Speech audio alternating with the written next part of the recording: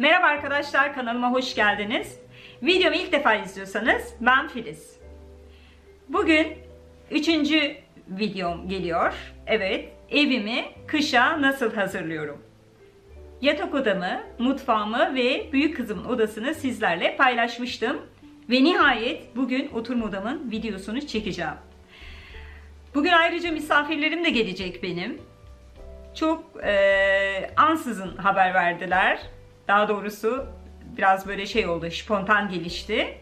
Beraber burada kahve içeceğiz. Daha sonra da birlikte dışarıya çıkacağız. Arkadaşım almak istediği bir şeyler varmış. Birlikte onlara bakacağız. Onlar gelmeden önce umarım ki bu videoyu çeker, bitirebilirim, nihayetleyebilirim. Evet, bu arada burada birkaç tane soru gelmişti YouTube'dan. Ayrıca Instagram'dan da bir takım sorular gelmişti. Aslında benim eski takipçilerim zaten biliyorlar. Fakat bu sorulara zaman zaman videolarımda yer vermek istiyorum. Eğer sizin de sorularınız olursa bu videonun altına, her videomun altına sorabilirsiniz. Ben de ara ara videolarımda bu sorularınıza cevap vereceğim. Evet. Bu sanırım yeni bir takipçimdi. Çünkü zaten Instagram'daki söylediğim gibi eski takipçilerim. Onlara da buradan selam gönderiyorum. Onları çok seviyorum. Onlar biliyorlar. Evet. Kaç çocuğunuz var? İsimlerine, kaç yaşındalar? Benim 3 tane çocuğum var. 3'ü de kız. İsimleri en büyük kızım Büşra Azra, ortanca kızım Ceren ve en küçük kızım Zara Mina. Yaşları büyük kızım 26 yaşında, ortanca kızım 19 yaşında ve en küçük kızım 6 yaşında. Bu arada 26 yaşındaki kızımı ben 16 yaşımda kucağıma aldım. Evet, ikinci soruya geçiyorum. Makyaj videosu çeker misiniz? Makyaj videosu çekip size eziyet etmeyeyim ben. Çünkü makyaj konusunda gerçekten çok iddialı değilim. Zaten çok sık makyaj yapmıyorum. Benim büyük kızım çok başarılı bu konuda. Bir gün büyük kızımla bu videoyu gerçekten çekebiliriz. Evet, bir kenara not alacağım bunu. En sevdiğiniz yönünüz diye bir başka soru gelmiş. Evet, en sevdiğim yönüm mücadeleci olmam. Bu yönümü gerçekten çok seviyorum ve kendimi o açıdan kutluyorum. Çünkü hiçbir zaman pes etmiyorum. Mücadele ediyorum. Mücadele ediyorum. En sevdiğim yönüm gerçekten mücadeleci olmam. En sevmediğiniz yönünüz. Evet. Tabii diğeri gelince bu da otomatik olarak aynı kişi sormuş zaten. Fazla düşünmek. Evet, çok düşünüyorum. Sürekli düşünüyorum. Hatta ufacık bir şey dahi alacaksam, ki hayatımla alakalı önemli konuları artık siz tahmin edin. Küçücük bir şey alacaksam eve mutlaka bir gece üzerine uyumam gerekiyor ki güzel bir karar verebileyim. Yanlış yapmayayım, hata yapmayayım diye. Evet, bir başka soruda çok güzel pastalar yapıyorsunuz. Kafe açmayı düşünür müsünüz? Ya ben yıllarca kendi işimi yaptım. Çiçek dükkanımız vardı bizim. Biraz bilemiyorum ya, kısmet. Yani gerçekten kısmet. Olabilir, neden olmasın? İç mimar mısınız? Evet, bu soru birkaç yerde geldi bana. Hayır, iç mimar değilim. Ben turizmciyim. Aslında bu soruya cevap verip vermemek arasında kararsız kaldım ben. Çünkü bu benim biraz hassas bir noktam. Ama yine de cevaplayacağım. Videolarınızda eşinizi hiç görmüyoruz, eşiniz ne iş yapıyor diye bir soru gelmiş. Eşim yok. Bu soruyu biraz... Bu benim gerçekten hassas noktam. Ben eşimi ben 27 yaşındayken kaybettim. O yüzden çok pardon. Bu soruyu da böyle cevaplamış olayım. Evet.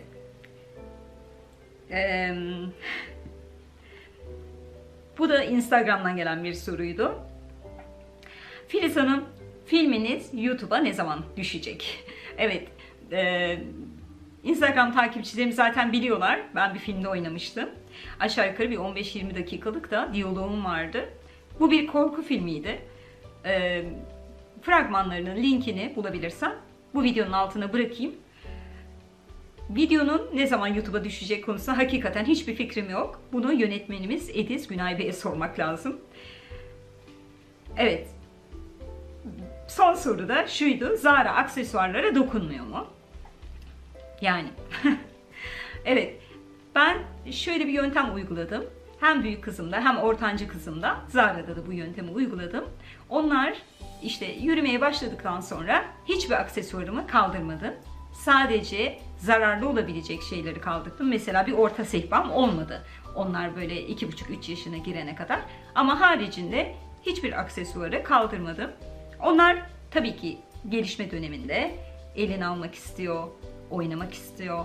Eline aldığı zaman, eline veriyordum merak ettiği zaman. Beraber böyle biraz dokunuyorduk. Bu cici yapıyordum. Ondan sonra bunu yerine koyalım diyordum. O kendisi yerine koymaya başlıyordu. Yani üçü de o şekilde büyüdüler. Aksesuarları hiçbir zaman kaldırmadım. Onlar da gözleri alışık olduğu için hiçbir zaman ne gittiğimiz evlerde ne de zaten gittiğimiz evlere gerek yok. Benim evim biliyorsunuz aksesuar kaynıyor. O dönemlerde de öyleydi. Ta büyük kızımdan bu yana böyleydi. Gözleri herhalde doyuyor. Merak etmiyorlar belli bir müddet sonra. Böyle dokunmuyorlar. Şimdi bence hemen vakit kaybetmeden, arkadaşlarım gelmeden ben Oturma Odası'nın videosuna hemen başlıyorum. Keyifli izlemeler.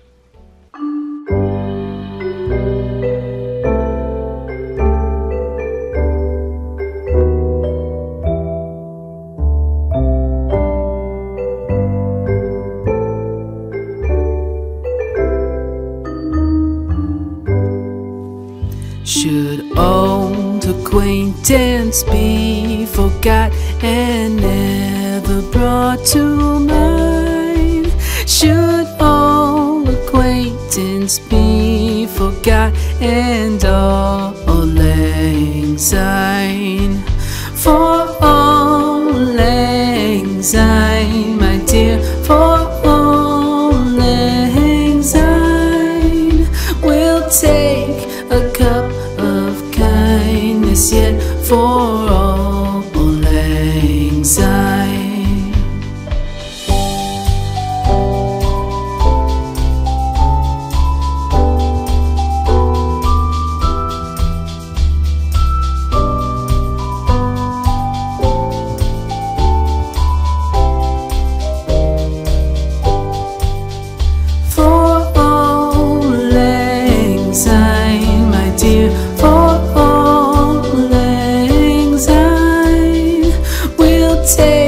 A cup of kindness yet for all lang syne. For all lang syne, my dear, for all lang syne, we'll take a cup of kindness yet for all lang.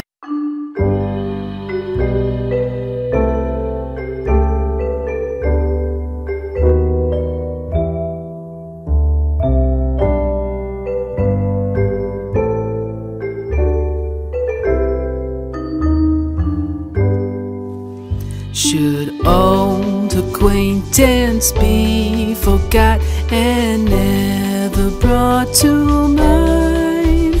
Should old acquaintance be forgot and all lang syne?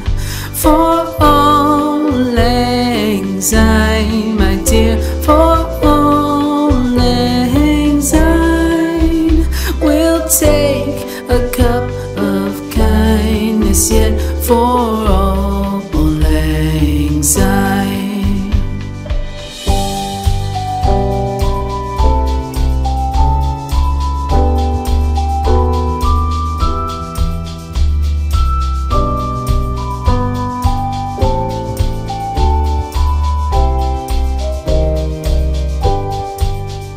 For all lang syne.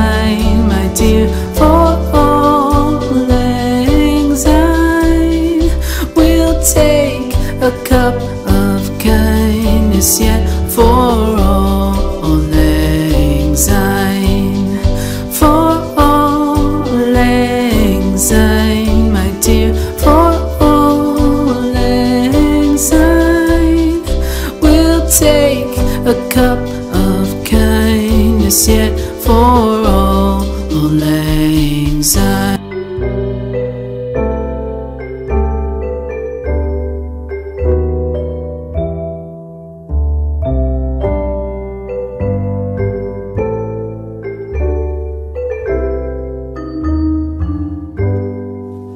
Should old acquaintance be forgot and never brought to mind? Should old acquaintance be forgot and all anxiety? For all anxiety, my dear, for all anxiety, we'll take a cup of kindness yet for all anxiety.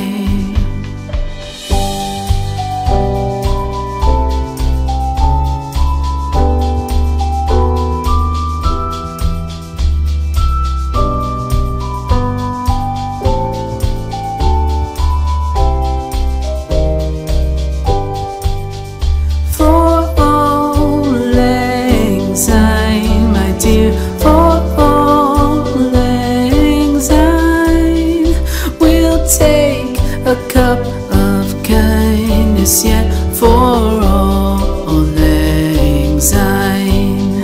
For all anxiety, my dear, for all anxiety, we'll take a cup of kindness yet for all anxiety.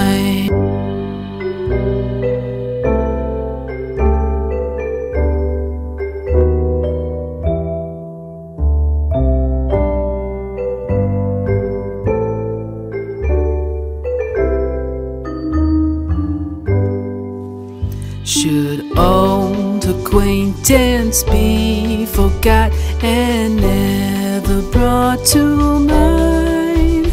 Should old acquaintance be forgot and all anxiety?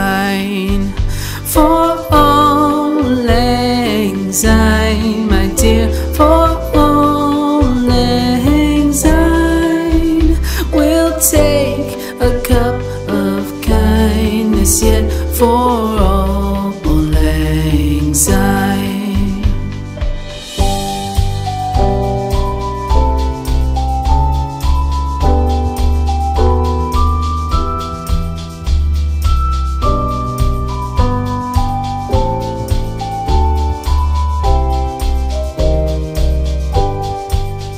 For all anxiety, my dear, for all anxiety, we'll take a cup of kindness yet for all anxiety. For all anxiety, my dear, for all anxiety, we'll take a cup of kindness yet for all anxiety.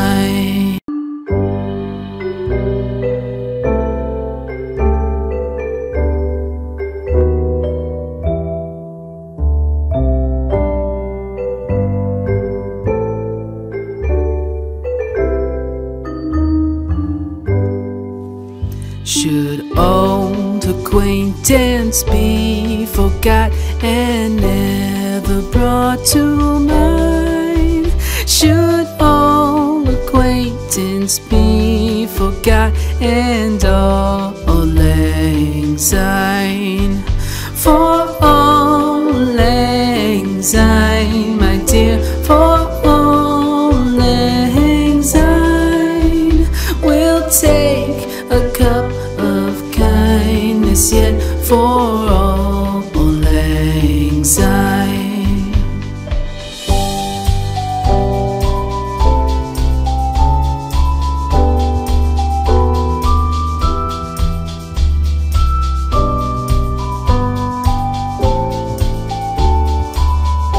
Arkadaşlar umarım güzel görüntüleyebilmişimdir. Umarım görüntüler hoşunuza gider. Benim de hoşuma gider. Çünkü Benim evim, her zaman belirtiyorum, çok fazla güneş almadığı için bütün ışıkları daha rahat görebilmeniz için açtım. Umarım ki bunlar yansıma yapmamıştır. Hadi bakalım. Ben de böyle merakla bekliyorum editlemeyi. Bu odada çok böyle köklü değişiklikler yapmadım her zamanki gibi. Sadece panjurlarımı araladım. Bunları normalde kışın ben verev şekilde kapatıyorum. Ya da bazılarını tamamıyla kapatıyorum. Çünkü çok fazla rüzgar alıyor burası. Şimdi de bu şekilde araladım ki oturduğumda yağmuru yine izleyebilmek için. Başka ne gibi değişiklikler yaptım? Evet, şöyle geçeyim. Kış sebebiyle buraya tabii ki bol bol battaniye getirdim. Çünkü biz klimayla ısınıyoruz. Çok aşırı derecede sıcak yapmıyorum ben evi. Öyle olduğu için bazen otururken ayaklarımızın üzerine battaniye alıyoruz. Koltuk kılıflarım son demini yaşıyor. Şurada kırmızı çalı görüyor musunuz? Oraya Zara çikolata bulaştırmış. Silmiştim ama lekesi kaybolmadı. Bunlar artık son deminde yıkanacak ve muhtemelen ben gri olan koltuk kılıfımı takacağım buraya. Bu şal da benim aslında normalde kullandığım şallar. Ben pek şal kullanamıyorum boynumda. O sebepten bütün şallarımı böyle koltuk örtüsü olarak kullanıyorum. Bazen masa örtüsü olarak kullanıyorum. Çok şık duruyor. Yani runner olarak kullanıyorum. Çok şık duruyor. Tavsiye ederim. Bu şalla da şimdi buradaki bu çikolata lekesini yok etmiş oldum. Bunu da söylemeden geçemeyeceğim. Bakın normalde bu berjerimin ve şuradaki pufun rengi bu şekilde gri. Yakından göstereyim. Kılıfı vardı hatırlarsanız. Onu diğer oturma odası turunda da görebilirsiniz. Bunun kılıfını da yıkadım. 2 yıldır kullanıyorum. Bir tane leke olmadı koltuğum. Yani size gerçekten bu kılıfları öneriyorum. Hele çocuğunuz varsa şiddetle öneriyorum. Aklınızda olsun. Aslında yılbaşına özel ekstra bu sene öyle çok bir şey almadım. Yani yıllardır almadım. Birçoğu zaten benim evimde olan aksesuarlardı. Birkaç ufak tefek şeyin haricinde. Mesela bunu Ikea'dan aldım. Biliyorsunuz 2 tane almıştım bundan. Bir tanesi mutfakta. Bunu da buraya getirdim, koydum. Kurşun askerim de burada. Bunu da buraya getirdim. Başka neler var? Şöyle bakayım hemen. Buradaki mumluğumdaki mumu kırmızıyla değiştirdim. Diğer her şey zaten aynı. Fark ediyorsunuz. Bu yastıklarımı hatırlayacaksınız. Bunları yine burada kullandım. Şurada hemen bu yazılı olan. Bunu Instagram'da büyük bir firmadan almıştım. Satın almıştım. Dilerseniz linkini bu videonun aşağısına bırakabilirim. Geçen sene Ikea'dan bu yılbaşı ağacını aldım. Bunu almamın sebebi de kızlarımın baskısıydı. Normalde yılbaşı çok banal olacak ama benim için çok da önemli değil açıkçası. Yani ben yılbaşında neler yapıyorum bir söylesem gülersiniz belki de. Hani benim için çok özel bir gün değil. Sonuçta hayat bir şekilde aynen devam ediyor. Ama çocuklarım çok istediği için ben bu yılbaşı ağacını geçen sene Ikea'dan aldım, söylediğim gibi. Aşağı yukarı 1.70 civarında bunun boyu. Aksesuarlarını ise bunları yılbaşı ağacımız olduğu için artık nihayetinde geçen sene Almanya'dan NKD'den getirdim. Şu bütün gümüş rengi olanları. Sadece şu kırmızıları kızım Ikea'dan almış. Renk versin biraz, hepsi beyaz gümüş rengi olmasın istemiş. Onu da getirdim, ben de buraya taktım. Burada görmüş olduğunuz bu çoraplar, çorap aslında bunlar. Bunları da ben 2004-2006'da Almanya'dan almıştım o yıllarda. Diğer birçok aksesuarımı zaten biliyorsunuz, tanıyorsunuz. Bu Noel babayı, bunu çok sevdim. Geçen sene Yunanistan'dan bir arkadaşım bunu bana hediye getirmiş. Haricinde diğer gördüğünüz aksesuarlar zaten hepsi aynı aksesuarlar. Bu mumları, bunlardan yatak odasında da var biliyorsunuz. Bunlar ledli. Bunları Madame Coco'dan almıştım, merak ederseniz. Bu tabakları aslında tabak niyetine aldım ben bunu. Kahvaltıda işte zeytin peynir koyarım diye. Kırmızı hoşuma gitti. Uygun fiyataydı. Onu da bu sene işte yeni bir tarihte Ikea'ya gittiğimde böyle 2 tane aldım. Bu görmüş olduklarınız aslında birçoğu demo ama birkaç tane hediye var içerisinde. Estee Lauder olan ve Moda torbalarının içinde hediyeler var. Haricindekileri. Bir de şu Noel babalılar var ya, onların içerisinde hediyeler var. Haricindekiler demo. Yani bunları Chibo'dan almıştım mesela, şunları içerisine bu yılbaşı ağacımızdan çıkan aksesuarları koyuyorum. Depolamak için kullanıyorum. Şöyle döneyim. Şu tabağı ben çok şirin bir şey bu. Bunu Migros'tan 2-3 yıl önce almıştım. Ne yazıyormuş? Okuyun siz. Benim İngilizcem çok iyi değil. Ben İngilizceyi çok iyi anlarım ama çok iyi konuşamam. Hemen şöyle geçiyorum. Bunları zaten biliyorsunuz. Bunlar sonbahar boyunca buradaydı.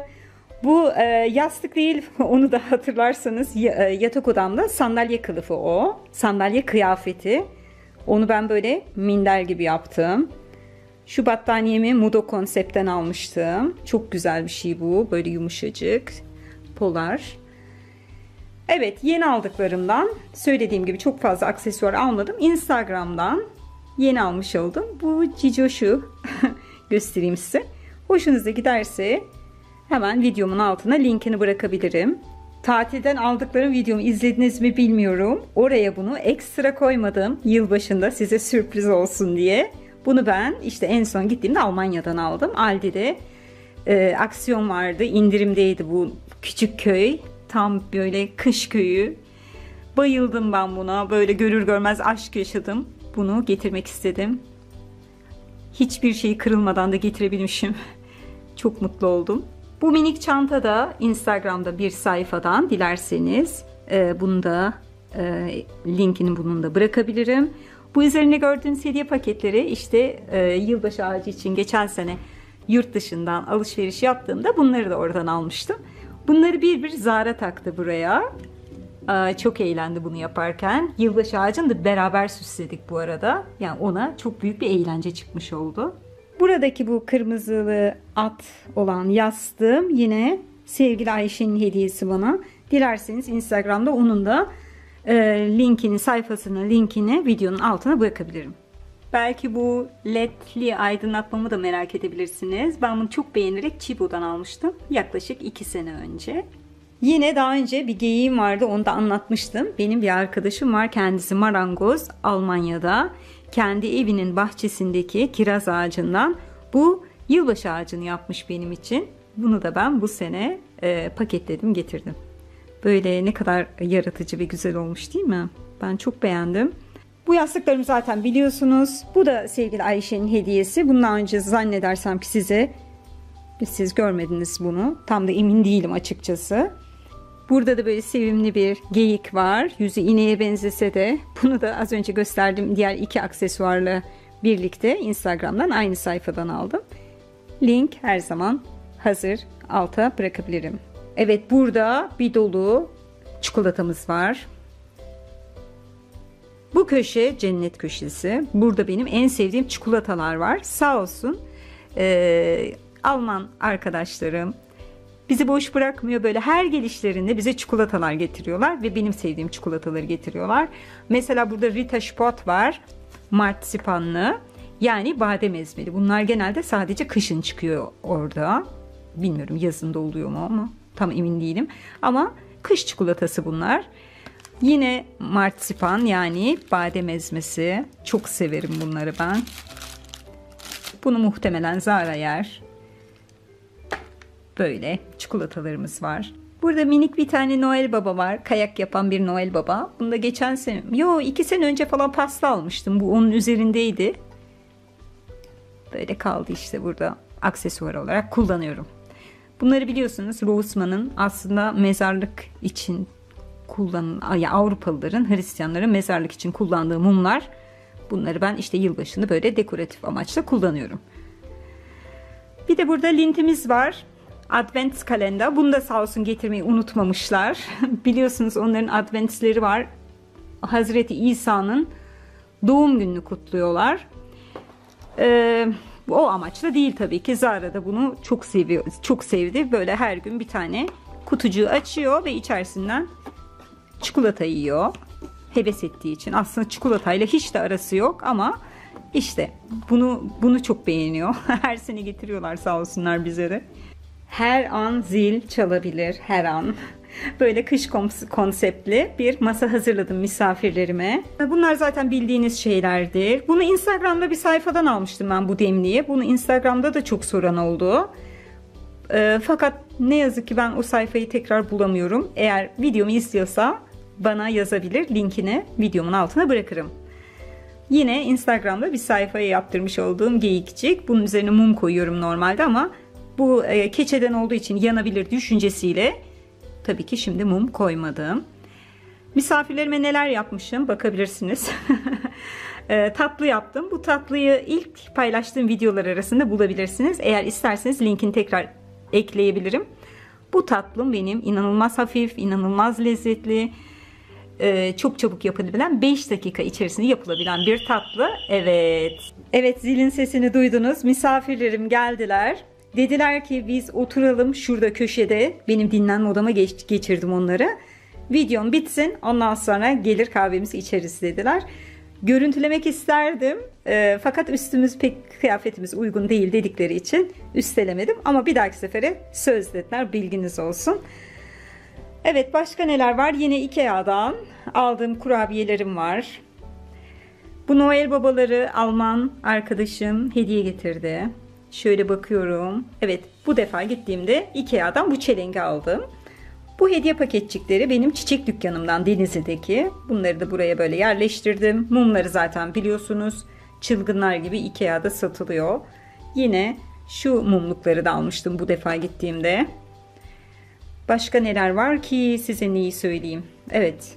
Peçetelerim Rossmann'dan. Hala vardı bunlar. Aktüel, bilginiz olsun. Bunları da yeni aldım. Bunları 2 sene önce Chibo'dan almıştım ben. Bunları böyle bazen bardaklarıma takıyorum. Böyle çok şık duruyor. Bazen tatlılarıma takıyorum ama tatlım dolu olduğu için bu defa ben de böyle renk versin diye buraya astım. Başka nelerim var? Amerikan servislerim Chibo'dan. Yine bu supla, el işi supla. Bu da Instagram'dan bir sayfadan.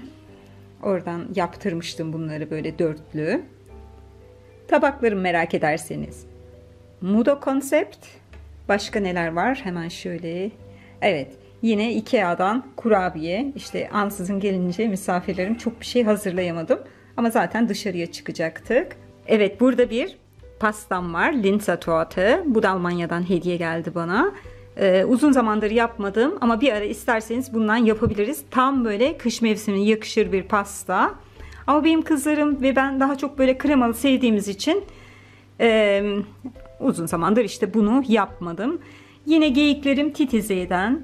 O videomu da izleyebilirsiniz. Almanya'ya tatile gittiğimizde Titize'ye gitmiştik. Hatırlarsanız o videoda da göstermiştim ben bunları. Ama bunun bir tanesi de Zara Home'dan. İlk önce Zara Home'dan almıştım ben. Daha sonra bunları Titize'de görünce 2 tane daha aldım. Ama hangisiydi bilmiyorum. Birbirlerine gerçekten çok benziyorlar. Başka sanırım burada anlatmadığım bir şeylerim var mı? Fincanlarımı sorabilirsiniz. Bunlar Instagram'da çok soru aldı. Bunlar da Portland'ın fincanları. Böyle başka bakıyorum. Neler var neler. Evet arkadaşlar, bir videonun daha sonuna geldik. Umarım keyifli bir video olmuştur. Ben de şimdi çok merak ediyorum. En kısa zamanda editleyip bunu paylaşmayı istiyorum. Artık finali yapıp misafirlerimi bu odaya alayım. Kahvemizi içelim ve biz devam edelim. Dışarı çıkacaktık biliyorsunuz. Bu arada sorularınız olursa videonun altına lütfen yazmayı unutmayın. Aynı zamanda videomu beğenmeyi ve kanalıma abone olmayı unutmayın. Kendinize iyi bakın. Allah'a emanet olun ve hoşça kalın.